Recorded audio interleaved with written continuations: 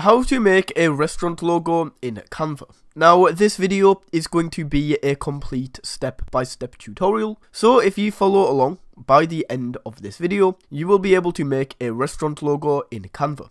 Okay, so to do this, you first of all want to load up Canva right here. They actually make it really easy to create one of these logos. So all you need to do, guys, is make sure you are on templates. So if you come over to the left hand side of the screen, guys, and click into templates, in here we can literally search for restaurant logos like that. Now you can see a bunch of these are going to pop up, and we can see there's like burgers, there is coffee shops, there's barbecues, there's Asian food. A bunch of these logos are going to pop up. So just go ahead and choose one of these, and then if you find a logo that you kind of like, but for some reason, let's say we're not doing burgers and we are a sandwich shop called Sandwich to Go, and what we can do is go to the element now, and instead of searching for burger, we search for sandwich. And what we can do is we can then grab a sandwich, like maybe this, like delete this and pull in a sandwich, and then just like that, guys, you can see that we have a pretty nice restaurant logo. Now that is how you can create a restaurant logo in Canva. Thank you for watching.